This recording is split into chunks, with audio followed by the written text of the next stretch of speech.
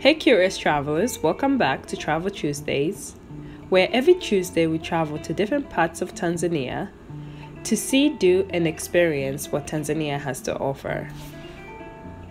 Have you ever wondered why Zanzibar is called the Spice Island? I have.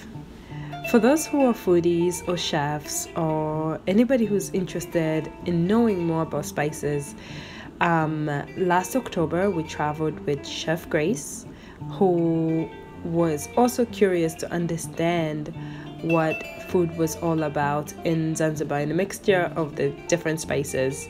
So on this tour, we will be traveling around with Chef Grace and learning more about the different local cuisines in Zanzibar.